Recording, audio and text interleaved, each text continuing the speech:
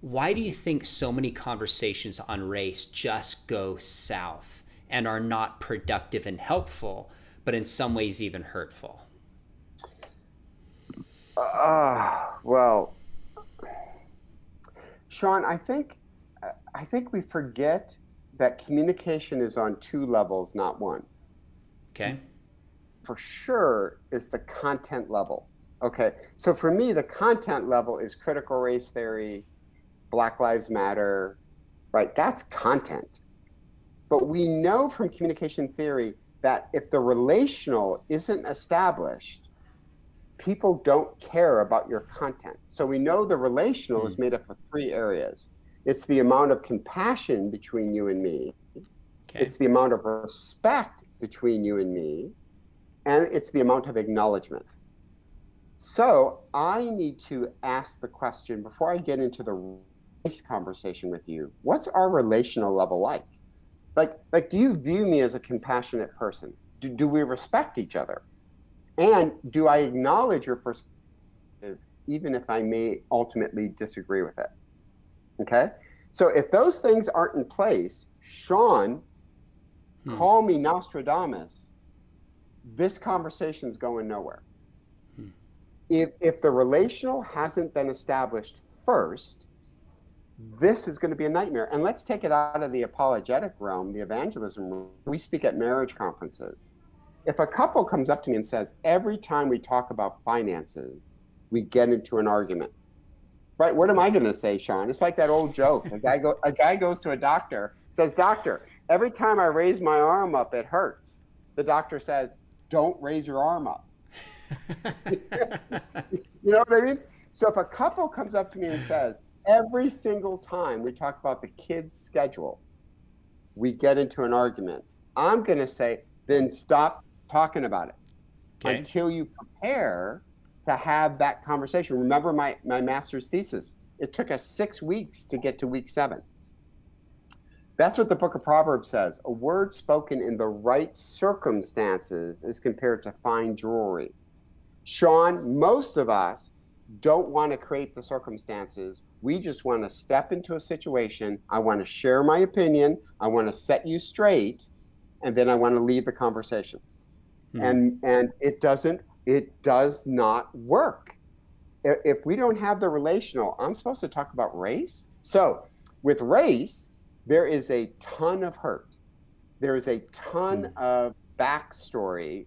There's a linguist named Bakhtin who talks about the already spokens of every conversation.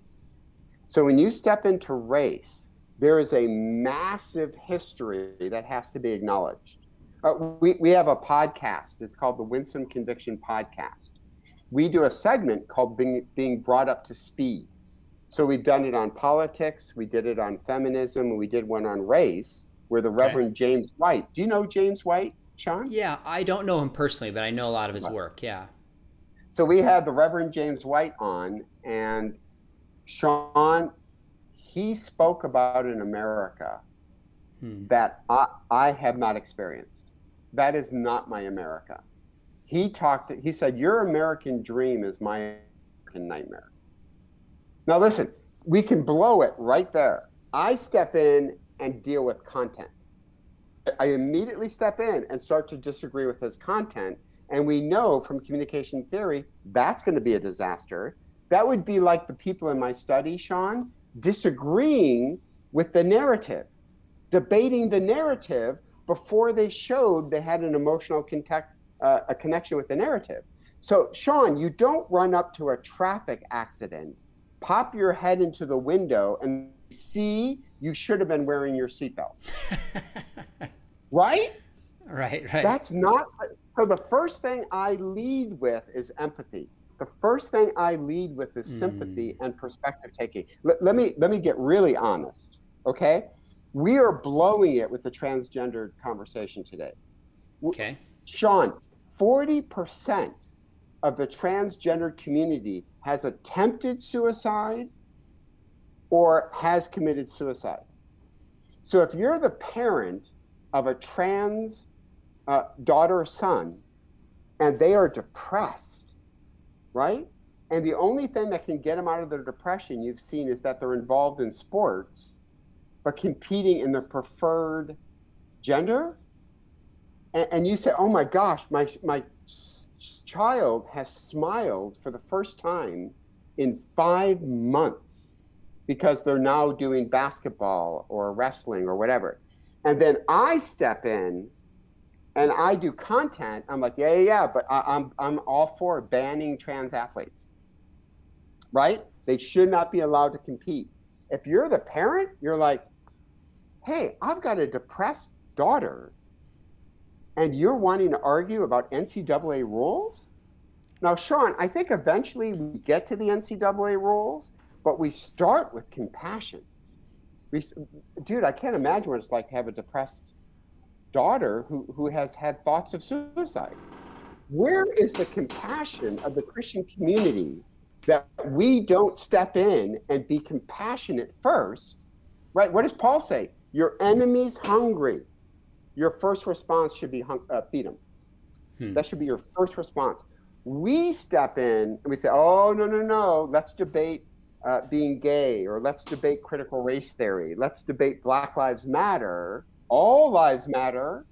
And it's like, dude, did you just bypass the pain that Black Lives Matter has surfaced within the African American community? Finally, people are listening to us, and we jump in and say, yeah, well, let me tell you 10 things wrong with Black Lives Matter.